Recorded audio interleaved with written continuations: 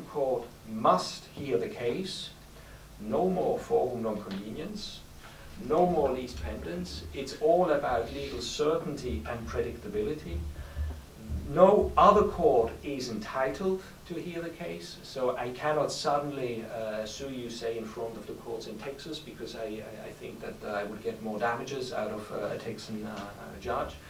And the resulting judgment from the chosen court has to be enforced or recognized and enforced in other contracting states, subject to a few minor exceptions.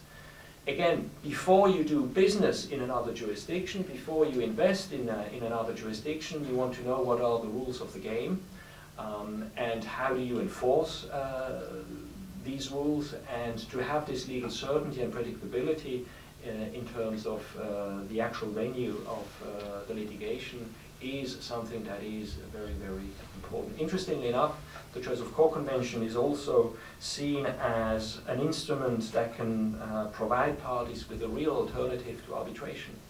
Arbitration is very important, of course. Arbitration very often is done very well, professionally, and in a very diligent way.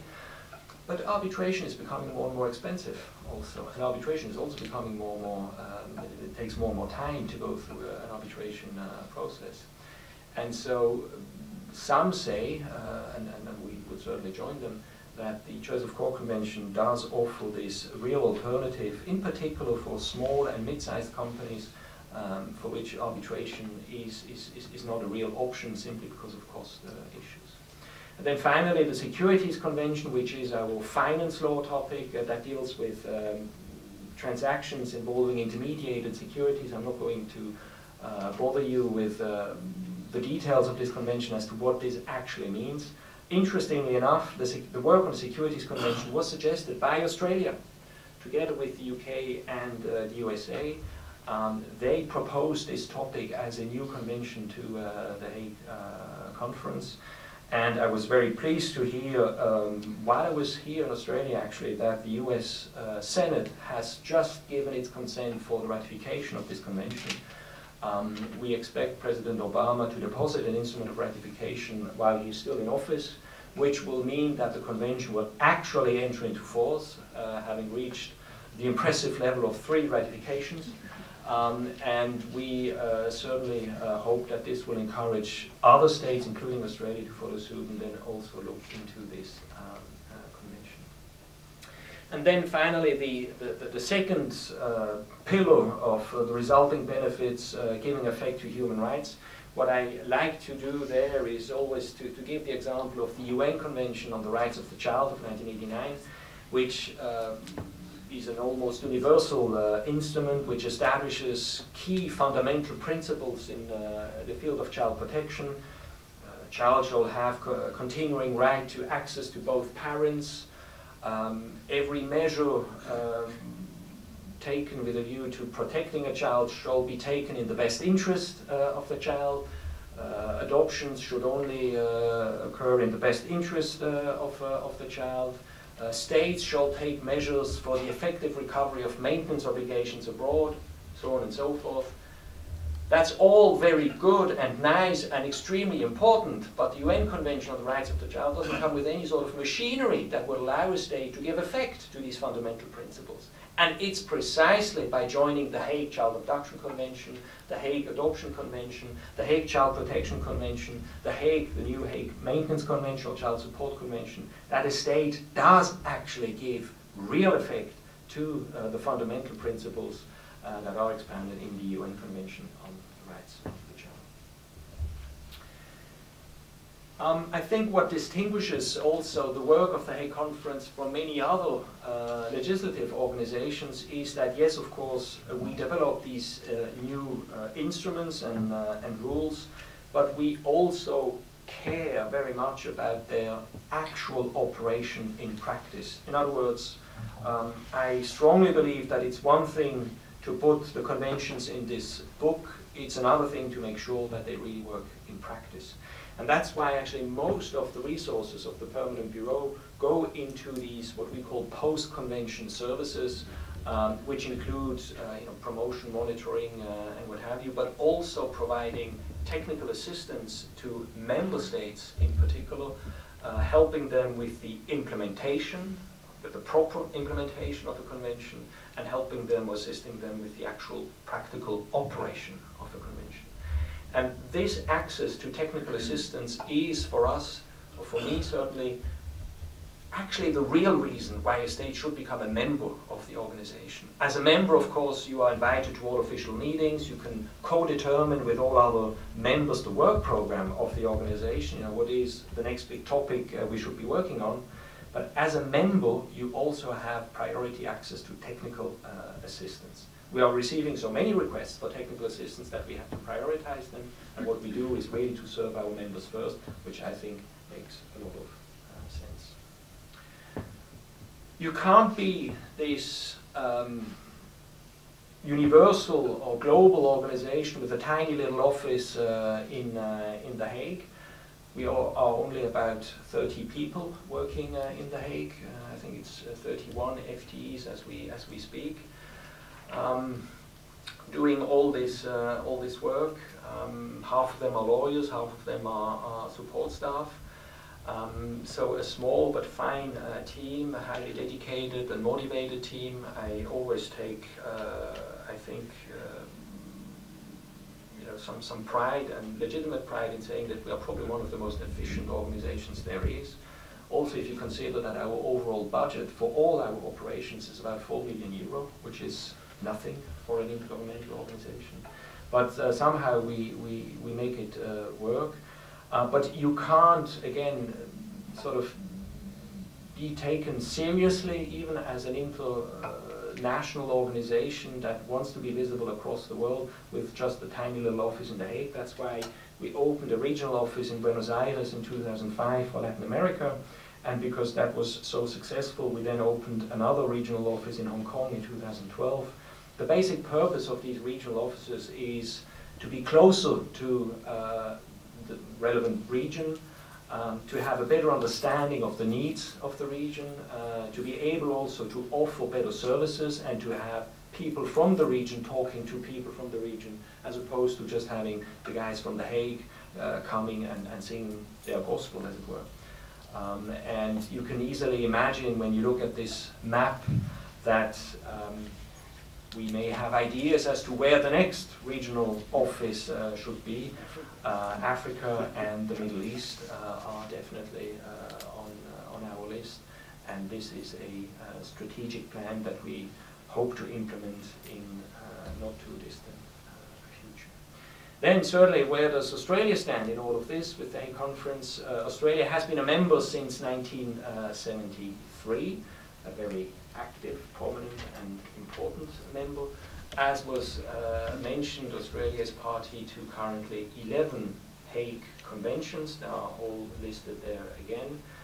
I'm very pleased to say that Australia plays a very active role in our major legislative project that is currently ongoing.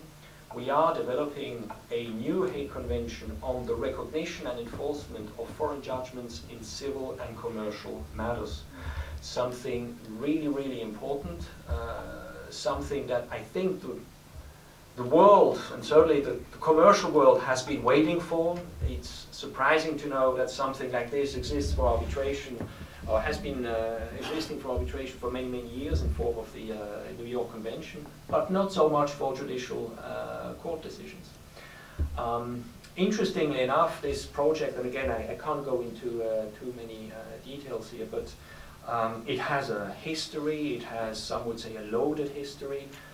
It all started in the 1990s already as a double convention, where we were asked to develop a new convention that would also deal with direct grounds of jurisdiction and recognition and enforcement of judgments. That failed, mainly because it was just too challenging to develop a consensus-based solution for direct grounds of jurisdiction. That work initially then led to the Choice of Court Convention of 2005 that I've been referring to. And a few years ago, the members asked us to resume the work on the Judgments project, and we really encouraged them then to just focus on recognition and enforcement. Eventually, that message went across and was accepted by our members, and so the future convention will only deal with recognition and enforcement of judgments.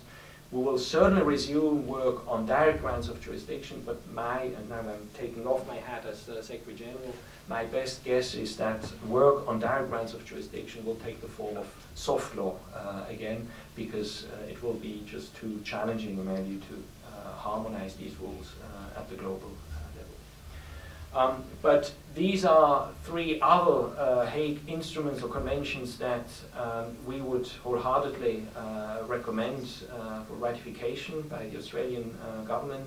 The Choice of Court Convention that I referred to already.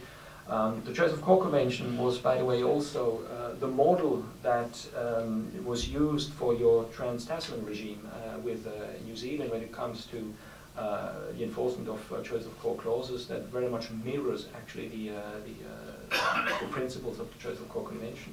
The Securities Convention, now that it is about to enter into force, I think should also be of interest to the Australian government, also because it's one of the original sponsors. And then the 2007 Maintenance Convention for the effective recovery of maintenance obligations abroad. I always like to say this is the next big thing in terms of the family law area for the Hague Conference. I'm convinced that this will be a big success, another success of the Hague Conference. We are already at 30 plus contracting states.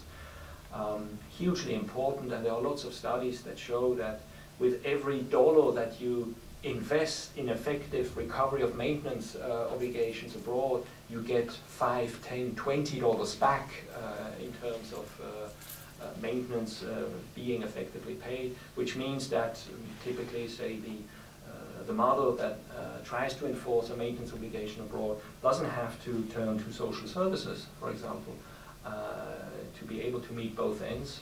And therefore there is also quite a strong financial interest for states to join this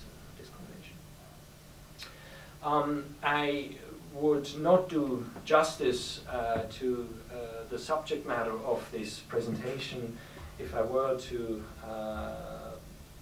not to mention some names actually of Australian officials who play a very important role in our work.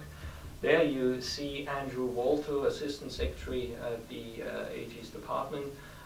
I mention him because Andrew has been a very strong supporter of the work of the Hague Conference, a very active, diligent participant in all of our meetings. And at this year's Council on General Affairs and Policy, which basically is the highest organ of the organization, he was elected to become our next chair of the Council, so he will be the highest person in the organigram of the Hague Conference. He will take over in March of next year, and I very, very much look forward to working with him and implementing our work program. In addition to that, we have Chief Justice Diana Bryant, who chairs a group. It's a working group. We have working groups and experts groups, and one day someone will have to explain to me the difference between the two, because in my view you're all experts when you work on these groups. But this is a very important work that's going on relating to the Child Abduction Convention. We'll hear more about the Child Abduction Convention in a moment, but effectively the idea of the Child Abduction Convention, of course, is to send back the child as quickly as possible following a wrongful removal by one of the parents in violation of a custody right of the other parent. There is an exception in the convention to this principle, Article 13(1)(b). The exception was originally designed as a really, really narrow exception, basically only in the case of grave risk would you not send the child back. The problem is that this exception has been applied more and more broadly across the world, and there is a real danger that it sort of undermines the actual purpose of the convention.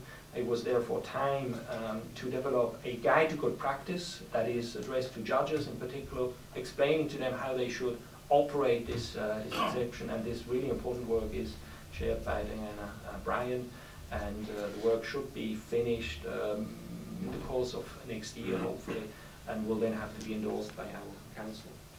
Then we also have Chief Justice James Alsop chairing an experts group this time on the use of video link and other modern technologies in the taking of evidence abroad. That is basically work undertaken with a view to making the whole operation of the Evidence Convention more secure and more effective. That is ongoing work, and we'll see how much time we need to finalize this, but this will also lead to some sort of practical handbooks and guides to good practices. And then two colleagues that I want to mention also, my attaché, Thomas John, who used to work at the AG's department in Canberra, and Brodie Warren, a former intern, a former P.I intern, I'm very pleased to say, and I'll get back to that in a minute, who loved the work at the Hague conference so much, and we loved him so much that he decided to stay, and he works in service evidence, apostasy, access to justice, this type of work. And the P.I internship is something that is very, very dear to my heart. I have had the privilege really of working with P.I for a few years. I'm very touched by the fact that Nicola and I is with us here today to talk about